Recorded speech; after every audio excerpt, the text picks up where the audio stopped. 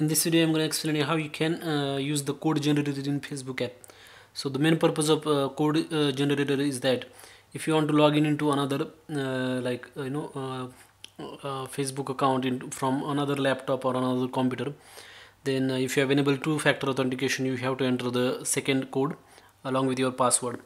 So you can generate your that code by using this Facebook app, and for that you have to open the Facebook app and then click on these three lines at the bottom of this app, and then click on settings and privacy.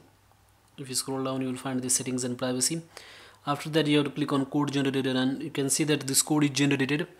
So after every 30 seconds this code is generated, which you can enter while trying to log in into Facebook on different computers or devices. Thanks for watching this video.